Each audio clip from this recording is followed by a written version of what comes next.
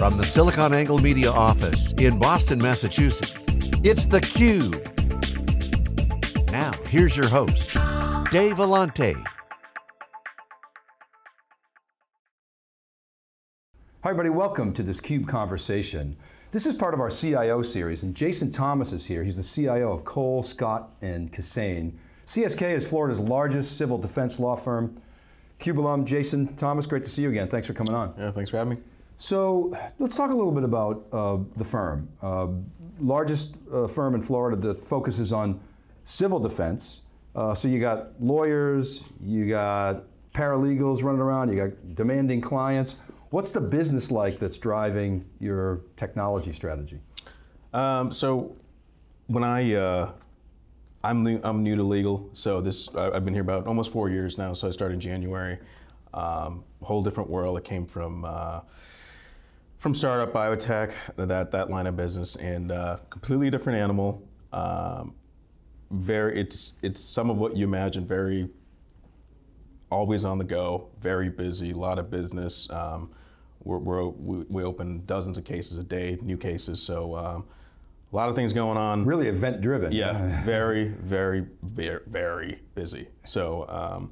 And technologies, the firm is taking the stance that technology is very important to the firm, and we want to use the best technology possible to make us as efficient as possible. That's the chief driver for tech at the law firm.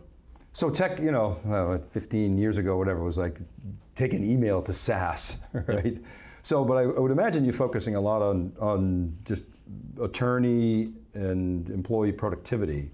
Maybe collaboration, document management, compliance. Are those sort of hot topics, and how are you applying technology to deal with those?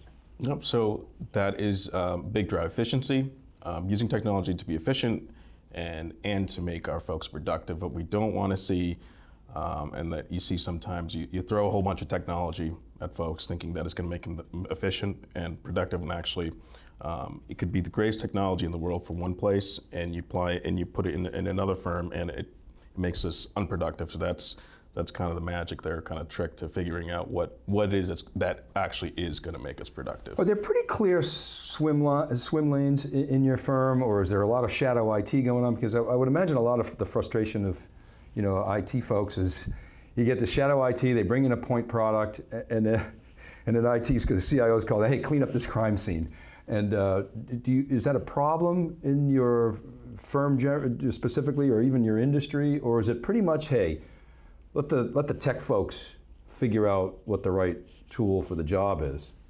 So in my mind, the trick here is it's not going to be any one person or any practice group that's going to define what's the best option, best tech. I mean, thankfully for me, I do try and drive most of the tech at the firm, but the key is you have to understand how the business runs. Just because, again, it's cool tech or it's working at one firm, it doesn't mean it's going to apply or work in another. So I spend a lot of time in conversations with a lot of the partners and associates. I try and make myself available as much, just to chat, see what they're doing, see what could make them more efficient. Sometimes if you don't ask, they don't even tell you. But if you ask the question, you can learn a lot in 20 minutes from somebody.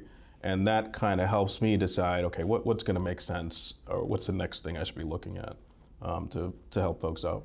So basically, Columbo questions, for those of you who remember Columbo, kind of asking basic questions, what about workflow? How do you spend your time? What kinds of questions would you ask attorneys? Honestly, they could be calling about something completely unrelated to what I'm thinking. It just could be simple as, hey, I'm this thing with this program, or I'm trying to do X, and this is the way we're doing it now. Is there a better way to do it? Or it could be simple as we just kind of fall into the conversation based on other things. They just want to talk to somebody sometimes, but they're not necessarily going to bring it up, or just don't have the time. They don't have the time. So a lot of times in theCUBE, we get caught up. We love the tech. We talk about data science and machine learning and blockchains and everything else. But there's this basic blocking and tackling that a CIO has to worry about. I wonder if you could share your perspectives based on your experience, just in terms of some of the advice you might give to organizations that are maybe growing, maybe haven't had the experience of a CIO that's been around the block and maybe in different industries, but some of the basic blocking and tackling that you see that maybe doesn't happen in organizations that really needs to happen. The expectation, or when you're thinking about what the next thing is for the firm or for your company, you also want to kind of think long term as well. You want to think three to 5 years out. So if we do this now and based on our current growth projections, will this work for us in 3 years? Will this work for us in 5 years? Or what's our game plan? Maybe we start small and expand from there, but you don't want to just plan for the immediate. You want to plan for the future. I mean, that's kind of, I think that's what CIOs should be doing. It's not just about the tech or is it going to work in our environment, but is it going to work for us down the road? Because CFOs don't want to hear, and CEOs don't want to hear that, hey, we just bought this thing last year, but yeah, we're going to have to buy something new now because it doesn't work anymore. But it does happen sometimes, It happens right? all the time. I mean, I remember. I've done it. Right, I remember, this goes a ways back now, but the Federal Rules of Civil Procedure, I think it was 2006, and everybody was rushing to plug holes because the courts ruled that electronic material was evidentiary for whatever, 7 years or something.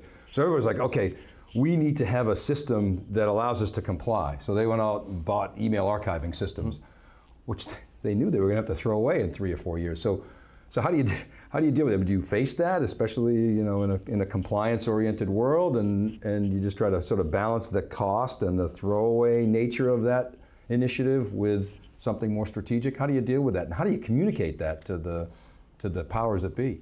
No one likes to be held at gunpoint.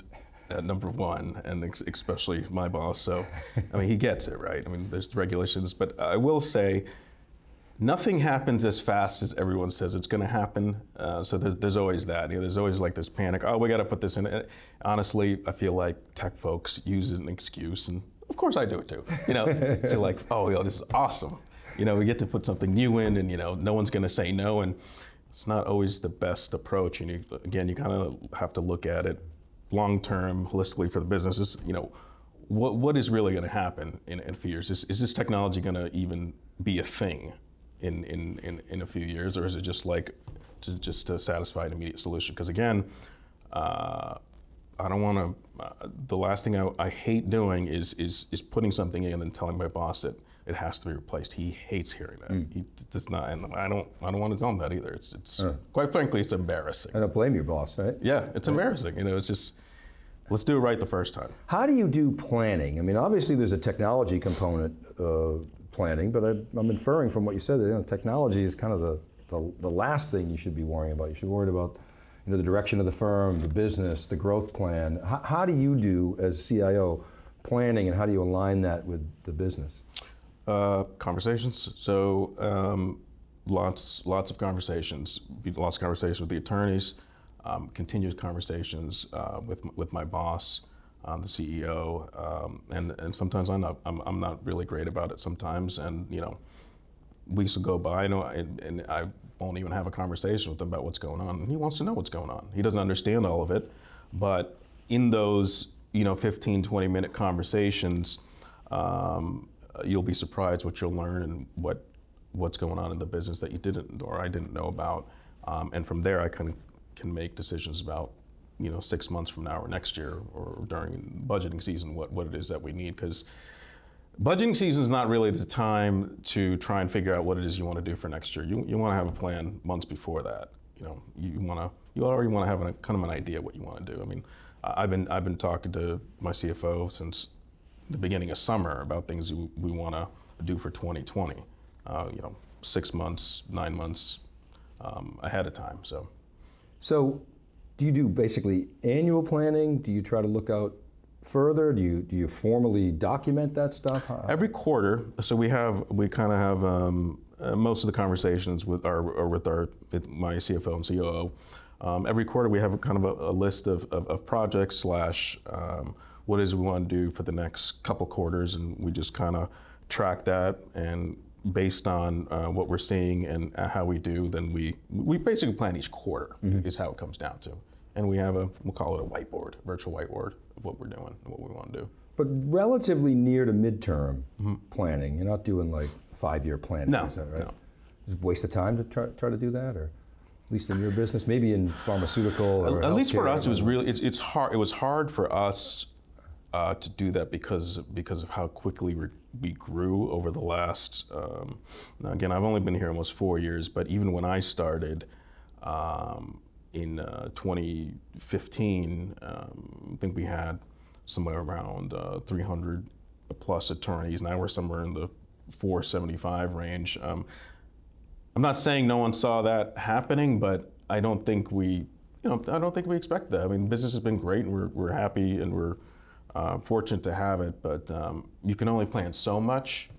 But you do the best you can with the data you have. And your organization structure, you report to the CFO, is that correct? CEO. CEO. Yeah. Okay, so your peer essentially of the CFO, is that right? So you say you talk to the CFO about budgeting, so you've got the CEOs. More of the nitty-gritty, the details, details of the numbers. So. What's that conversation like? Is it obviously you got to justify it, show a business case, or is it more sort of, hey, so here's the good news. Got lucky again. The CFO is very technology forward, and so he understands that it drives a lot of efficiencies within the firm. So he gets it, but he's been in the industry long enough to get it and knows that we can, again, use efficiency a lot. But there's just a lot of efficiencies and a lot of inefficiencies you see in a lot of what folks do in law firms that. No one takes the time to sit down and say, okay, why do you do it like this? There's got to be a better way. Well, this is the way I just do it. And so we've been able to kind of adjust a lot of those workflows or change those workflows to make it more cost effective for the business. Like even things simple as just manage print services. Do we store 100 toners in the back somewhere and then wait for someone to say that they're out of toner? It's not very efficient, and it's very expensive actually. So we put in a much more efficient process in place for toners because we're a paperless firm, but we still have to print. Yeah. So, so a joke about the paperless office before the paperless bathroom. Yeah. So, or the other way around.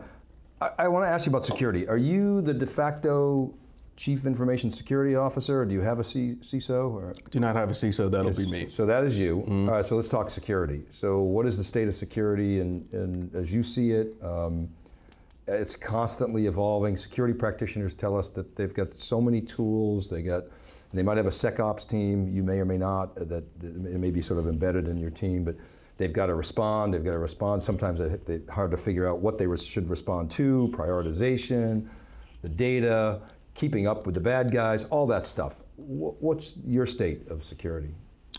So I think these days, it's not really about having the best firewall or the best outside protections. I think a lot of the attacks that are happening now, not that they don't happen from the outside, but a lot of it is a lot of social engineering and a lot of everything.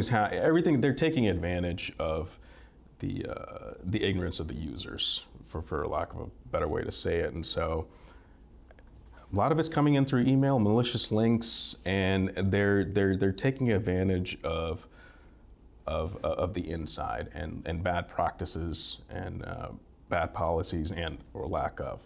So I think based on what we see in the news now and what you read about, and it seems like there's a breach every week somewhere.